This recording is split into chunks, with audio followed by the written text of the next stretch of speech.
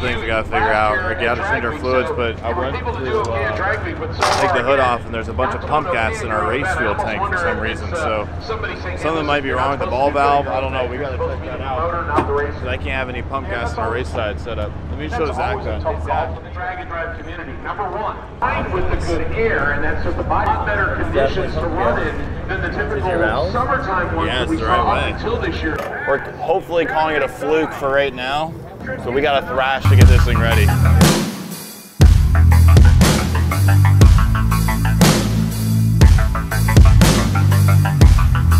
right, so we've made a little adjustment to our batteries. Shout out to XS Power, right? Yep. XS Power, who is helping out the Cletus team. We snagged one of their new 14-volt batteries that they sent. We put it in parallel with our existing 12-volt battery, because we're dropping so much voltage. This is a 14, this is a 12.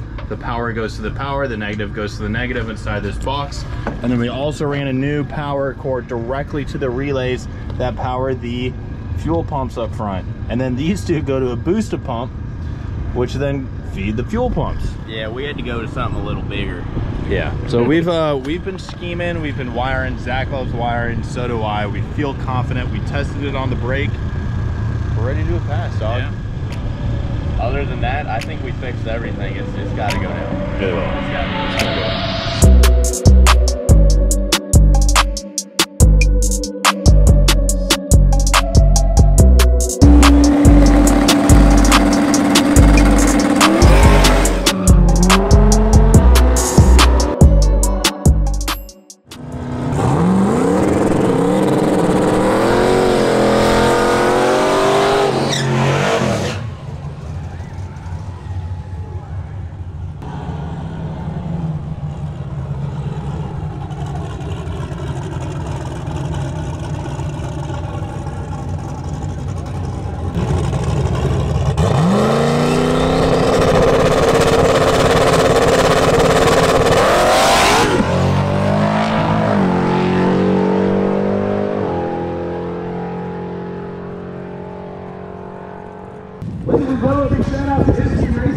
What happened? Shut up.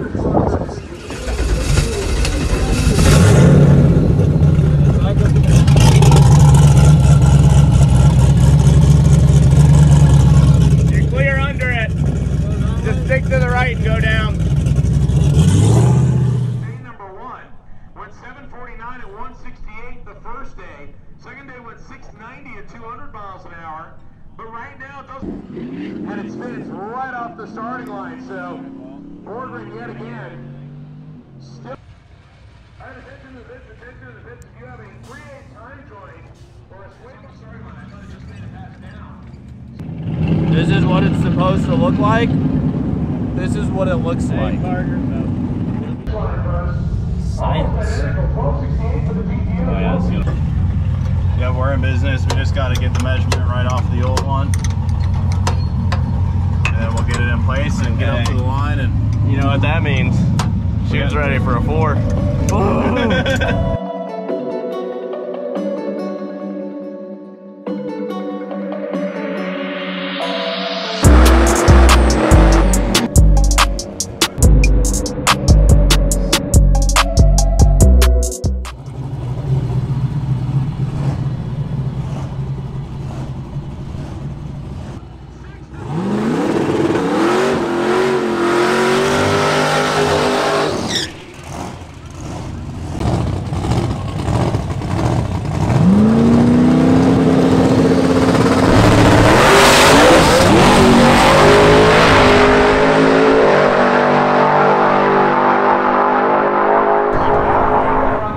This is what happened last year, dude.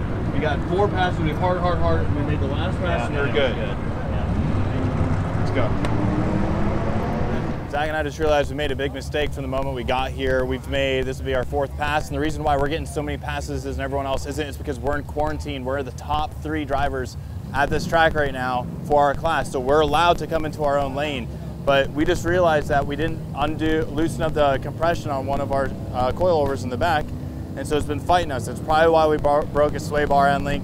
It's probably why it's been spinning every pass, but we've been doing a couple things. We did a timing retard, we've adjusted the front suspension, and we decreased the boost on the leaves. So we're hoping to get a good clean pass in this time so that we can hit the road and go to Gainesville tomorrow.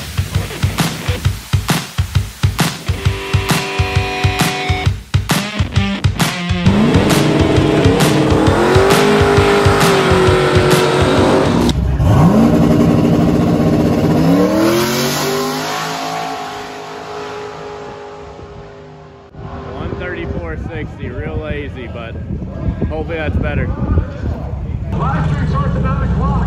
Please join us then. We hope you had a great time, and thanks so much for calling in and taking.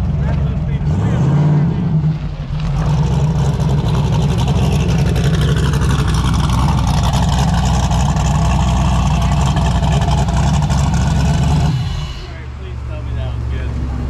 Yeah. We got a slip to turn in. Look at that real spin. It's a 523. So You know what's 23? Flavors and Dr. Pepper, man. all right, well, at least we got something to turn in. It's not terrible, it's not great, but we do have 2 more days to improve upon.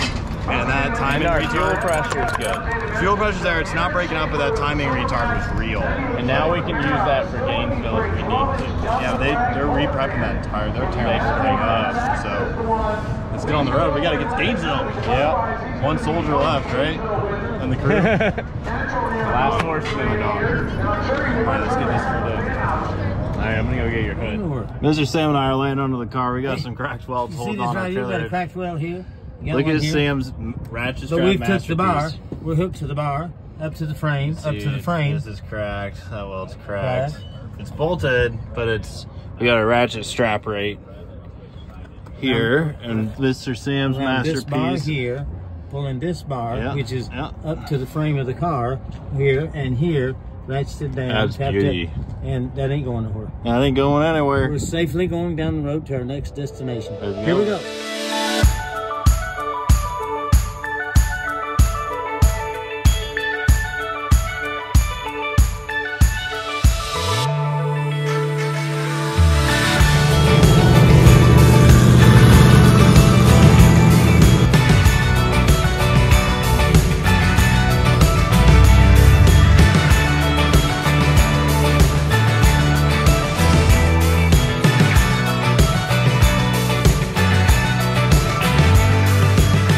We've had a long day racing in South Georgia. As you've seen, we are about a mile from our first checkpoint, and our hitch, the welds are cracking onto the rear bumper. This receiver hitch isn't really designed for this weight, so we moved a lot of the weight in the trailer to the back, but these guys, some linemen, stopped to help us out. You guys got to see this. All right, we got Devin under the car. He's got some washers they use on power lines. Hold on, let me turn the light on. He's got this curved washer we threw up here, but you can see this crack here. Yes, I know it's not safe. We're doing the best we can. We've got a ratchet here. We've got a ratchet strap there. We put another curved washer back there. I'm keeping a close eye on it. I've got it marked with a Sharpie. We're stopping about every 20 miles to check the cracks. Doing what we can to keep on moving. We probably have another 2-hour drive ahead of us to Gainesville, and racing in the morning. Let's get it. Zach, what are you cooking up over here in the motel room, bro? I'm not gonna lie, I kind of feel like I made a bomb. I mean, we got the Dude, this quality. is sketch. Are we leaving this plugged in overnight? I jumped on it as soon as I got in the room, so we don't have to, but I'm willing to take that risk. Bro. You know, not my hotel. I gotta say, I pulled the data log. It's perfect. Sick. It's perfect. It worked. It worked. Well, it's gonna work even better because that was the out-the-box charge.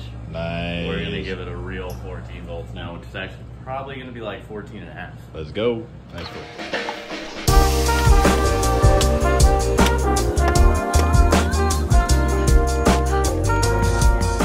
Have you ever found yourself in a situation where you've been wrenching on your car, need a 10mm wrench, plowing a bag of flaming hot Cheetos and drinking a Dr. Pepper, and realize Dang it, I really need to brush my teeth.